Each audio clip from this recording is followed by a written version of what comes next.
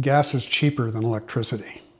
But that's not where this ends, because there is more to tell. Let me start by saying I own a very efficient, fully electric car. It's one of the most efficient in the United States. It's a 2023 Lucid, one of the most efficient in the market. And I'm making this video because the data is interesting that I've accumulated over the last 2 years, and now I want to share the results of that with you. I compiled the numbers for this video, focusing on the cost of electricity versus the cost of gas.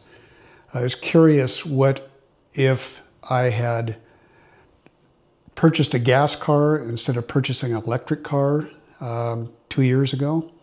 What kind of money I would have spent with the gas car versus the electric car on fuel, and fuel being electricity for the EV and